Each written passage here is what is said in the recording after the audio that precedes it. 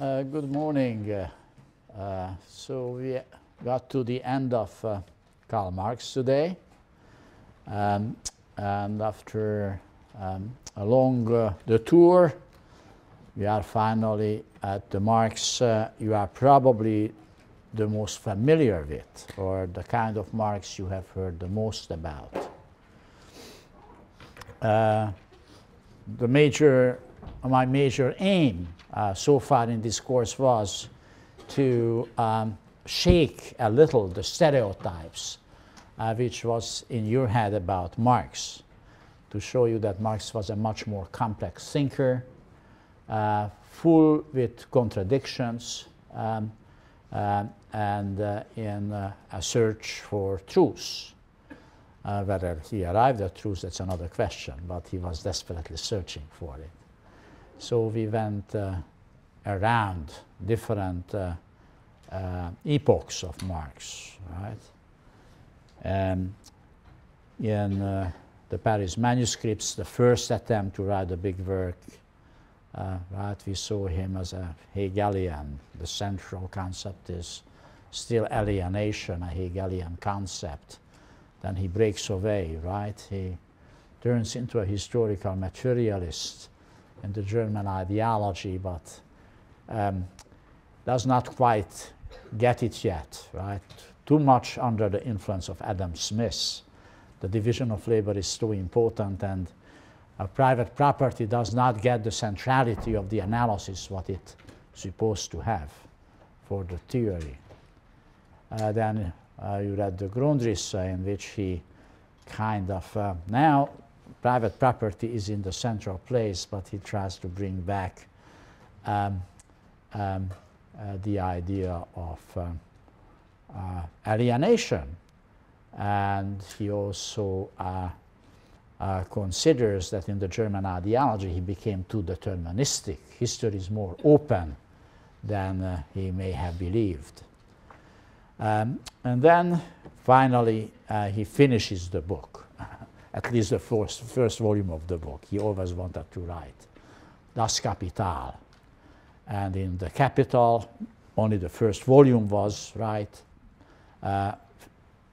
finished by him, and it was the only first volume what he thought was ready for publication, and came out in 1867.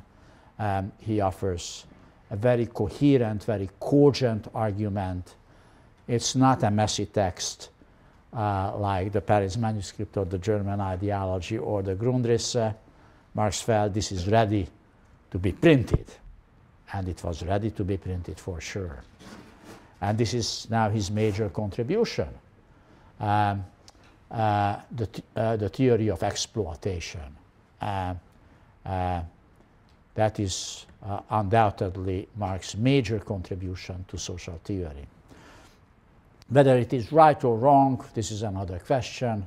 I think there are few people who would accept his theory of exploitation the way how it was formulated, but there are still quite a few theorists around here who are attracted to the idea of exploitation and try to reconceptualize the notion of exploitation in one way or another. And it's also something which is very much entered the public discourse. You yourself use it. Occasionally you feel, I have been exploited. And it actually has quite a bit to do with what Marx thought about exploitation. When you say, this is an exploitative relationship, right? So the term is with us.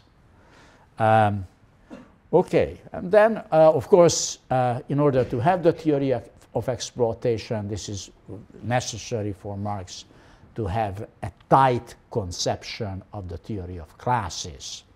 And the text I asked you to read for his theory of classes is an old text, much precedes the theory of exploitation, the Communist Manifesto. It's also only a pamphlet. It is a political pamphlet. It's not aimed for a scholarly audience. It does not argue its case in the scholarly way as most of the argument is put forward in the chapter I asked you to read from Capital, right? But it has a very important theoretical insights. In fact, though Marx does not have the theory of exploitation, he still comes very close to a mature class theory. What is interesting, though, today we identify Marx as certainly one of the great theorists who created the idea of class. The other one is, by the way, Max Weber. What is also interesting about both of them, that they never wrote any coherent analysis what class is. Well, in the Communist Manifesto, Marx and Engels write a fair deal about class, but they don't have the conceptual apparatus yet, really, to do it right. And by the time he has, after he finished the first volume of Capital, he actually makes an attempt, what eventually was published by Engels as the third volume of Capital. And here in chapter 52, he said, now this is time to write my theory of class. He writes a page and a half, and then he abandons it. He said, I can't do it. Too difficult, right? So it leaves to you, right? And the next test in this course to figure out what the right theory of classes are and what's wrong about it, right? And in fact, Weber is pretty much in the same bind. He writes a little more than 1.5 pages, but not much more. We will talk about this when we come to Max Weber. But classes certainly still do haunt us, right? We cannot get the idea of class out of our hair. Even in the United States, the notion is around us. Though there is no other modern society which is so free from the idea of class and exploitation as the US of A. But even in the US of A, we still talk at least about the middle class. So the term is not completely alien from us. Okay, so let's jump into this, and let's do it this time in a reverse order. That I start with the mature theory, 1867, and then informed by this theory, I go back to 1848, the Communist Manifesto, and deal with this. So the major themes for the lecture today is I want to elaborate on the theory of exploitation in Marx, his idea of classes in history, and finally to ask the question, how many classes are there? Marx seems to have contradictory answers to this question. And this is certainly a question which still fascinates people who are studying society, social stratification, or class structure. Of course, the answer seems to be obvious probably to most of you. Yeah, in the United States there is one class, the middle class. We are all middle class, right? That's a typical American answer to this. But for an analyst, it's a bit dubious answer. If there are classes, how on earth there is only one? Anyway, we will talk about this a great deal. So let's move to the question of theory of exploitation. And I will have to start this with the labor theory of value and to go back to Adam Smith and to see how Marx is proceeding. Then I want to make a step further, Marx's distinction between commodity production and the capitalist mode of production. This is again taking his point of departure as Adam Smith. Adam Smith's idea of commercial society, and what Marx does, well, there are different types of commercial societies. One he calls the petty commodity production, and the other one capitalist mode of production. As we all know, he never used the term capitalism. He comes the closest to this concept by using the term capitalist mode of production. Neither Smith nor Marx had the concept of capitalism as such. Then, in order to understand what is unique about the capitalist mode of production, we have to understand Marx's theory of labor power as a commodity. And I will explain to you why this is so central to Marx's theory of exploitation and then Marx's theory of class. Okay, so that's about it. And now the labor theory of value. The point of departure is John Locke and Adam Smith, right? As you recall, already John Locke suggested that all value is created by labor. Or, I mean, he's a little more cautious. At least 90% of all value is created by labor. How on earth he comes up with this figure is not very accurate about this, not very forthcoming, right? Social scientists today would be a bit upset. Where do you get this number from, right? He doesn't tell us. But the bottom line is well taken, right? You remember clearly, right, his wonderful proposition. The water in the well belongs to everybody, but who doubts that those who fetch it, the water, that water belongs to him or her, because it is his or her product, labor product. And what is the value of that water? What you are carrying away from the well, what you did fetch from the well? At exactly the amount of labor you had to put in order to fetch that. Clear, right? A nice theory of property, right? And a nice labor theory of value, though it's not quite called this way by John Locke, but so is by Adam Smith. And as you recall, right, Adam Smith claims at one point all value is created by labor. Well, but of course,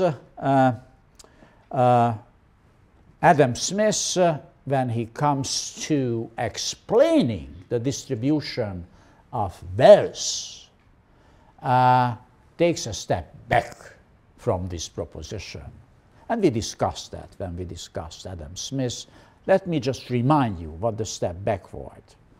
Right? The tension, right, in Adam Smith was that on one hand he claims all value is created by labor, and then when it comes to the question, but how is wealth or income distributed? He said, well, it ought to be distributed between the three factors of production, right?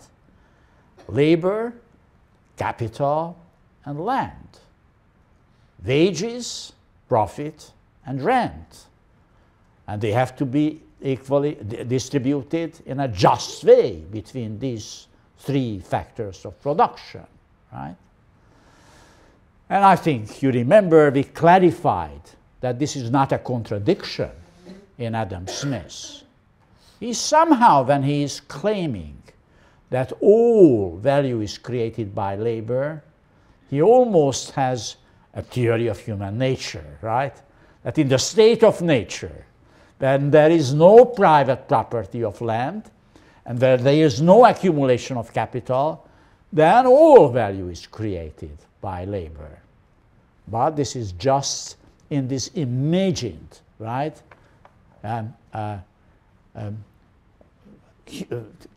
natural conditions of existence. In all complex societies, private ownership exists. and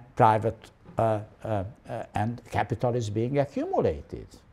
And then, you know, in order to get production going, the capitalist has to give capital, advance capital to the worker.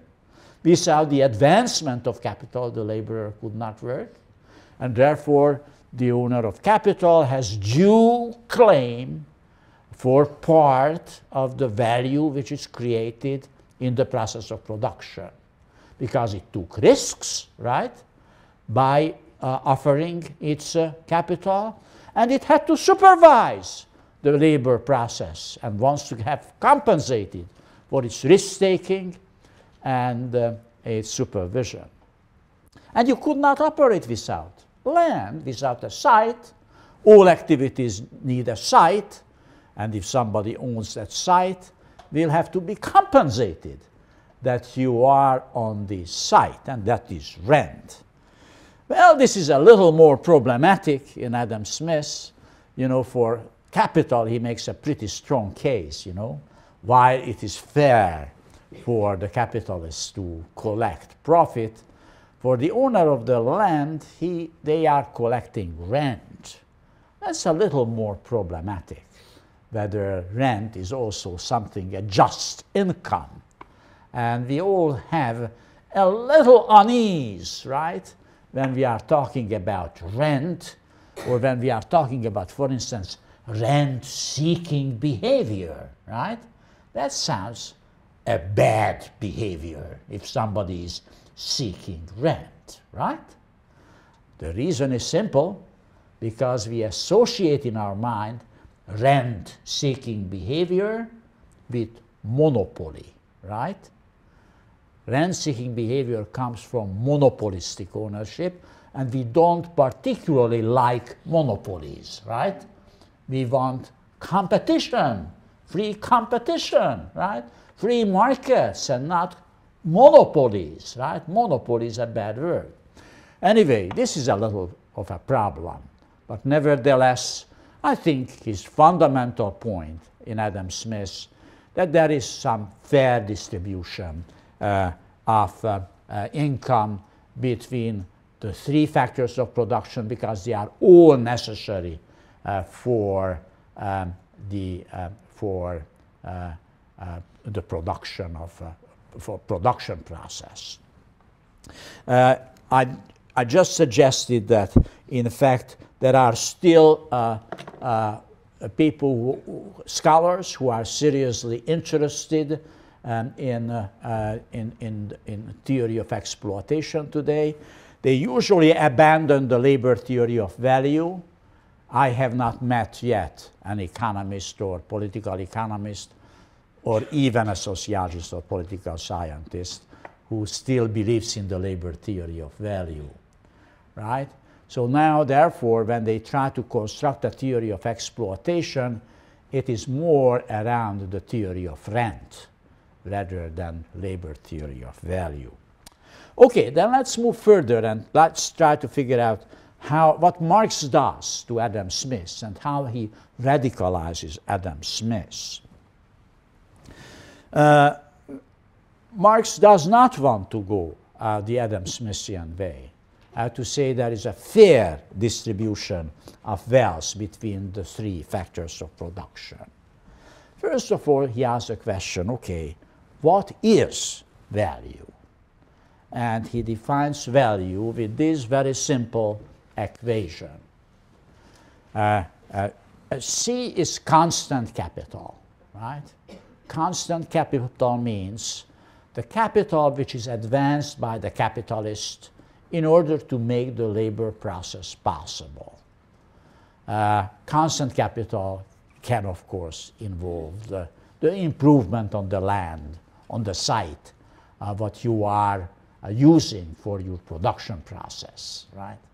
If there is a building put up on a site, the cost of the building will have to be returned in the process of production, right? And therefore, it will also contribute to the value of the product. V is variable capital. Variable capital means wages. And S is what he calls surplus product. This is you produce a product, you sell it. It is not enough for you in order to be and stay in business if all what you collect, a return of the capital you advanced for the production, and the wages what you paid to your laborers to complete the process. If you would do that, you would be dumb, right? All smart entrepreneurs want to generate some surplus. They want to get a little more than they started with. Otherwise, why on earth would they waste their time on this, right? Why on earth would they take risks? Why would they spend their time supervising the process? Why would they start worrying whether this will work out or not? They need a surplus. So therefore, that is the value of the product. Now, and here is, right, constant capital is investment. And here there is an agreement, right, with Adam Smith, right? You have, right, factors of production. But Marx wants to be consistent in saying that all value is being created by labor. And he said, but what is constant capital? Where does constant capital come from? He said it is coming from labor. It is accumulated labor. It is labor which was actually performed before capital accumulation, was appropriated by the capitalist, and it is being now used as constant capital. So there is, one argument is, all capital was at one point a product of labor. And that is what is your investment. So as I said, variable capital are wages, and then there is surplus product. And that surplus product, will Marx argue, is also the outcome of the labor process and the product of the laborer as such. So Marx tries to shy away from the idea that there is a kind of fair distribution between capital, land, and labor. He said, no, I mean, all value is being created by labor. So this is his kind of reconstruction of the labor theory of value and leads us into the idea of exploitation, right?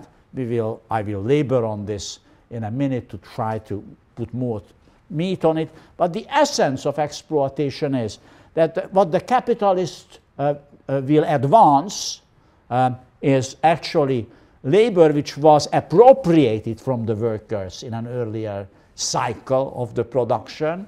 And then the capitalist will pocket the surplus, will not give any to the worker. Worker will be satisfied with the wages. And this is where exploitation comes from, right? Exploitation somehow has to do with what the capitalist had to put into the production process, right? Constant capital and variable capital, and how much he pocketed after the process was all over. So there is nothing fair about this in Marx's view. This is, right, the big difference between social democratic trade unions who wants to keep the capitalist system going. They just want to have collective bargaining and negotiation, right, with the employers, so to have a reasonable level of profit to the capitalists and reasonably high level of wages for the workers. Marx said, well, there is nothing reasonable. This is a system, an exploitative system.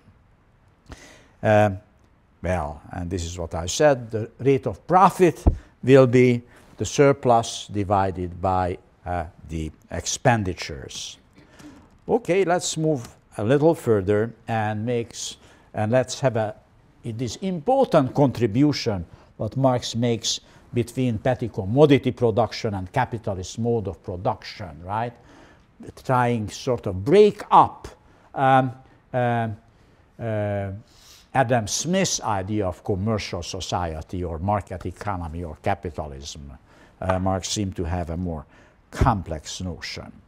Well, he said this is petty commodity production, and he again offers us a little equation here. He said petty commodity production begins with a commodity, and then you go to the marketplace, sell this commodity for money in order to purchase a commodity. This itself is commercial society. This is commodity production. But it is not capitalism. Right? This is why Marx, for instance, was a bit uncertain. He's rambling about this a little. Is the United States in the early 19th century really a capitalist economy? And he was puzzled by this because the overwhelming majority of Americans were actually involved in self-employment. It was a highly commercialized society, a highly developed market economy, but there was relatively little private capital accumulation. Most people were farmers or self-employed artisans or merchants. And what did they do?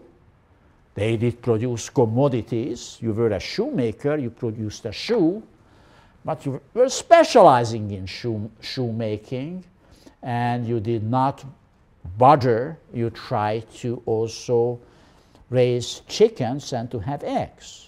So you needed eggs, so you brought shoes on the market. You sold the shoe for money, and then you went to the farmer and you bought egg. So you could have your scrambled eggs, right?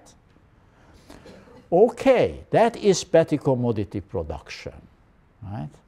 And the purpose of production, this is a very important proposition by Marx, is satisfaction of needs, right? You are operating, you are producing stuff because you have certain needs what you want to satisfy, and the production of some good well in excess of what you need has the purpose to satisfy other needs what you have, and money is simply a mediator to make sure that different types of needs are being properly exchanged on the marketplace, right? Now, Marx here is way beyond Marx of the Paris manuscripts, right? Who try to identify markets and commodity exchange as the source of alienation. There is nothing alienating about this process, right? Now, but then he said, well, capitalism is a different ballgame. We are talking about a capitalist economy when the cycle starts with money. And though, I mean, the chapters you have read, Marx tries to discipline himself. He tries to really behave and to be a scholar, right? But he can't resist, right? His emotions, right, and his values are too strong. So he said, your money bag, talking about the capitalists. He should not have said so, right? He could have done this coolly, objectively, simply to say, well, we have an economic system in which we have, right, people who accumulated capital, and they are entering the marketplace. And what do? They produce commodities. And why do they do so? Because they want to have more money. That's it. And I would say this is bingo, right? I mean, the comparison between the two is really capturing in a very powerful way, right? The emergence, what we understand, a capitalist economy, right? As distinct simply from a commercial society. I think this is a very, very important and very insightful, very simple, very precise, and very persuasive argument. Now let me just say a few more words about this. Why is this so? Why does the capitalist need more money than it started the process? And I will get into a bit later in more details. Well, there are very good reasons for it. One reason we already mentioned. Why should the capitalist bother, right, advancing capital and taking risks unless it is compensated by more money? And that's in itself a good enough reason. But there is an even more important reason. We are on a competitive marketplace. In a competitive marketplace, in a capitalist economy, which in Marx's own word is the most dynamic economy in human history, there is improvement in technologies. The capitalist will create more money because it will have to reinvest this money in the production process. It has to improve its technology. If it would stop to do so, the competition would wipe it out. So the capitalist has to collect, right, more money than it started the production process. Even the most altruistic capitalist has to collect more money at the end of the process. Even the capitalist who said, I'm such a good man, all what I'm doing is to creating jobs for those poor people that they can have a decent living and a nice suburban home, and I don't want anything in exchange for it. I do it out of altruism. Okay, let's imagine an altruistic money bag, right? Still, the poor guy does not have a chance. It has to collect more money because otherwise next year he will not be around any longer. He cannot be altruistic any longer because the competition will wipe him out, right? That's the argument. Okay. So now, here comes Marx. He said, this is a big change because now the purpose of production is not satisfaction of needs, but it is really a generation of profit, which is inevitable because competition among capitalists. Now comes the big puzzle. Where on earth the more money comes from? How is it possible that the capitalist goes out with money, buys commodities, and gets more money at the end? Is the capitalist cheating us? Buys cheap and sell dear? He said, well, this is impossible. If there would be a capitalist who would buy cheap and sell dear and would pocket a profit this way, there will be other who will say, well, I will compete and I will sell it less expensively and I will sell more and I will create more profit and will push, right, these artificially high prices down. There is supply and demand which sets the prices. So the more money cannot come out of cheating, right? It simply cannot come out simply for circulation. It somehow has to come out from the production. Now, how can it happen that more money is created? And this is where the idea of labor power as a commodity comes in. What the capitalist does, it buys on the marketplace a specific commodity. And this specific commodity is labor market. And labor market, so Marx argues, is that commodity the only commodity which actually can produce a higher value when it is consumed than its own value. In every other input, right, be it a raw material, the amount of labor which was put into that raw material, when in a production process you consume it, that is being transferred into the value of the new product.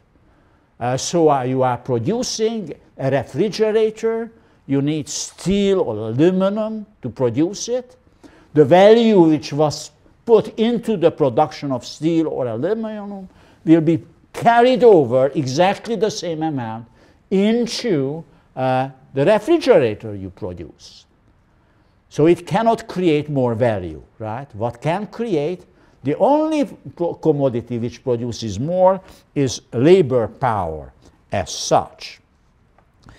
Well, and this is also important that Marx suggests, therefore, what the labor has to sell cannot be labor.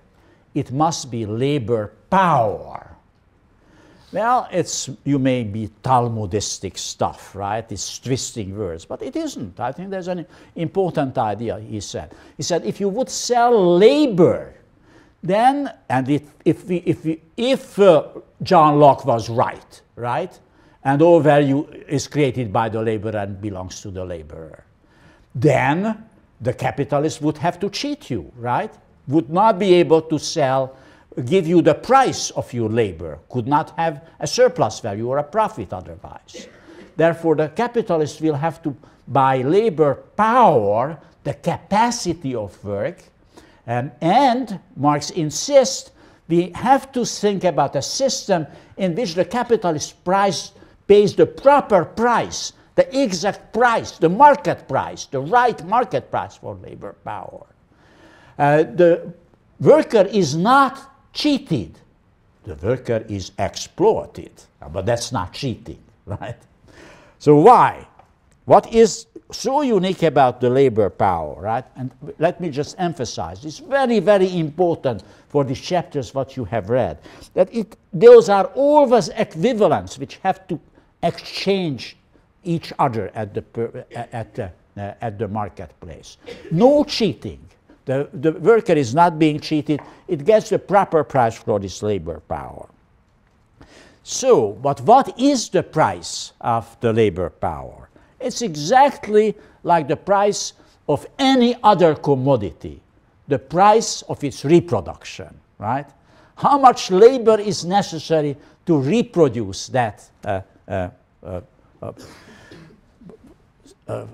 commodity? If labor power is the commodity, the price of the labor power is exactly how much is necessary to reproduce that labor power.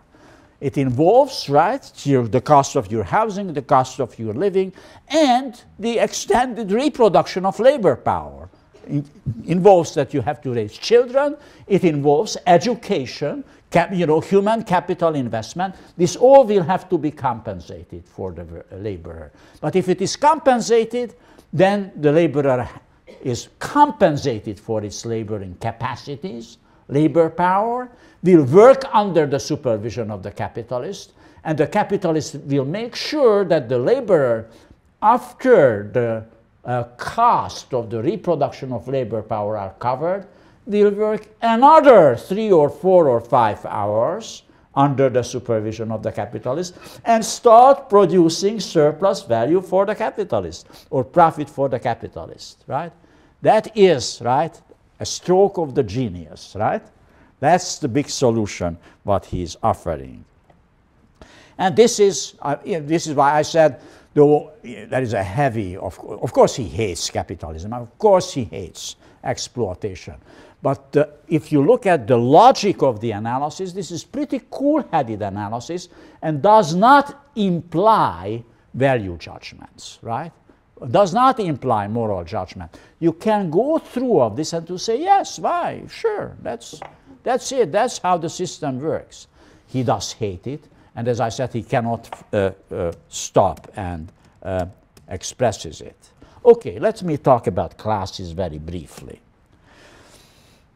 And now we are back to the Communist Manifesto, and there are really a couple of issues here.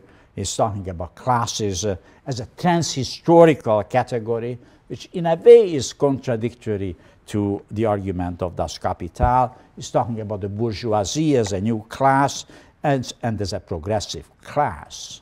Now let's look at this, classes as a transhistorical category. Like this is written almost 20 years before Das Kapital. We saw the theory of exploitation. And he said the history of all previously existing societies is the history of class struggle. And you remember I said this idea is becoming already in the German ideology, where he tries to develop these causal mechanism, right, which explains evolution in history, and this is class struggle all along, right? The struggle of the serfs against the slaves against the slave owners, the serfs against the landlord, and finally it will be the struggle of the proletariat against the bourgeoisie. That's the idea, right? And this is being used in a transhistorical way. The trouble is that this is obviously wrong. It's wrong in terms of Marx's own theory of exploitation, and actually it is also empirically a wrong statement, right? Why it is wrong in terms of Marx? Because it doesn't fit the theory of exploitation, right? If exploitation is unique for a capitalist mode of production, reasonably you can talk only about classes in a capitalist mode of production, where the labor power is free in the dual sense of the term. Legally free and freed from the means of production, therefore has to sell its labor power, right? If this does not exist, you should not use the term of classes. So this is a contradiction in Marx's own analysis. And of course it is empirically wrong, because that's true there were class struggles in history, but was antiquity overthrown by the revolt of slave owners against the slaves? No. It wasn't. As we have learned from Marx, it fell because it was invaded by Germanic tribes. Did in the South slavery end up because the slave revolted against the slave owners? No, because capitalists from the North, right, initiated, right, a war against the South, right? Did the proletariat ever revolt to overthrow the bourgeoisie? Not really. In countries where we are talking about proletarian revolutions, there were hardly any proletarians. How many proletarians were there in China in 1949? It was obviously an overwhelmingly peasant economy, right? Those were peasant masses who demanded land, who carried out the revolution under the leadership of Mao Zedong. Russia not much different in 1917. So it's simply not true. It's also not true that the classes which were subordinated earlier will become the new dominant classes. I mean, the slaves did not become the landlords. The serfs did not become the grand bourgeoisie. And the proletariat certainly did not become a dominant class in China or in the Soviet Union, right? This is all wrong, right? But the argument is, you know, still interesting. Then, most importantly, right, the bourgeoisie, he said, is really a new class and probably, arguably, the first real class. The landlords were not a class because they were not constituted in economic terms. They were constituted legally, right, and by customs rather than simply on market exchange and market competition. And he also said, well, this bourgeoisie was an extremely revolutionary force, right? And it actually transformed the whole society.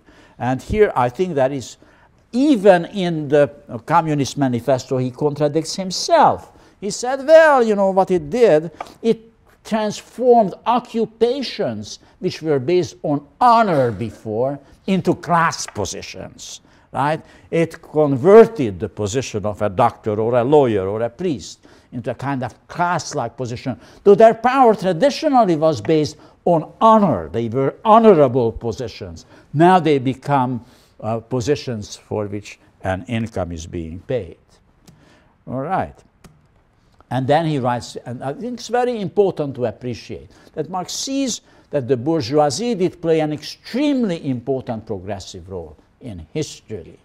So it's not only, he hates the guts of the bourgeoisie for sure, but he appreciates the contribution of the bourgeoisie for the development of modern society, right?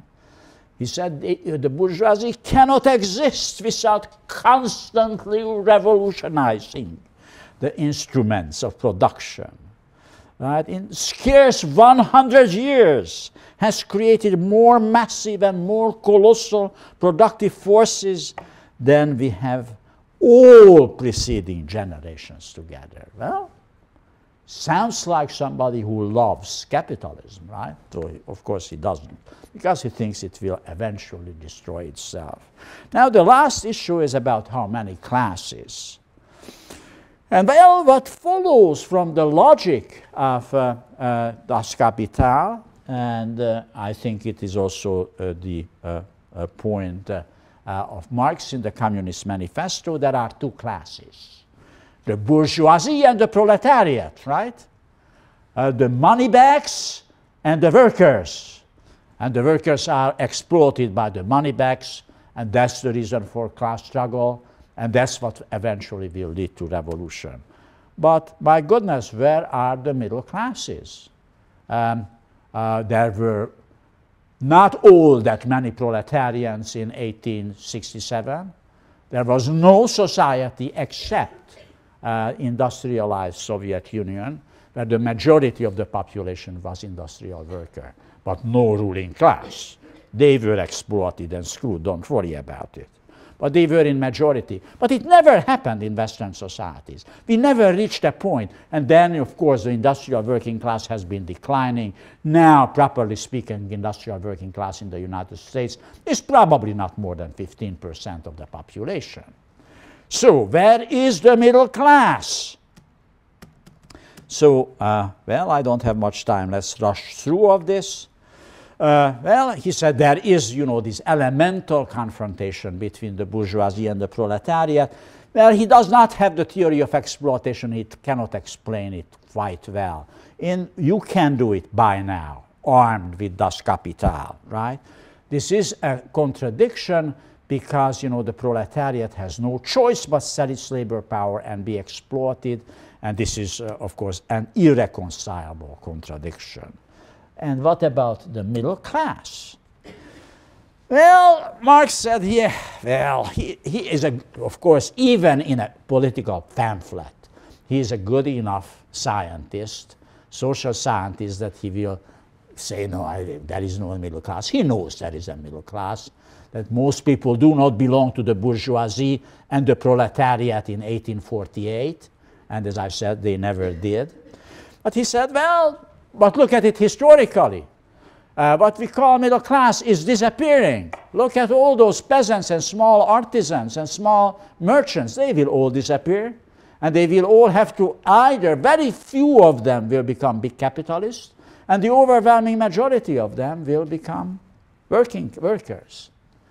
Well, this is not without insights, right?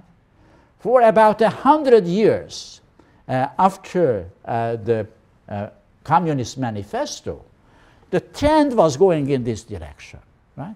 Self-employment was shrinking, and the wage labor was increasing, right? In big ways, right? In the mid-19th century, 70 to 90% of the population was working in agriculture and was self-employed in other businesses. Right? Today in the United States, the agricultural population, I don't know exactly, the most current figure is somewhere between 1 to 2%. Right? And self-employment has been substantially reduced for a very long time. But things happened what Marx did not foresee, right? And what he did not foresee were, and I probably will leave it here, there are two things what he did not really foresee. One, that actually this trend turned around. There is no more reduction of self-employment. In fact, there is some increase of self-employment. It varies from countries to countries. In Japan, big way, right?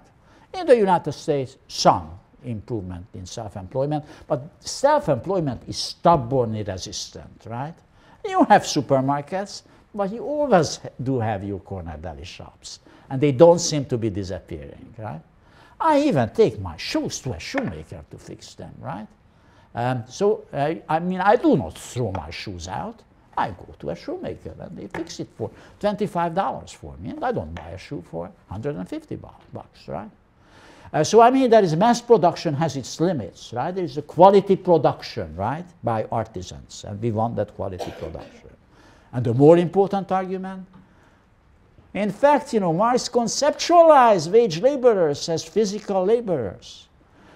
Physical laborers, as I pointed out, manual laborers, at least in advanced countries, is a minority of the society.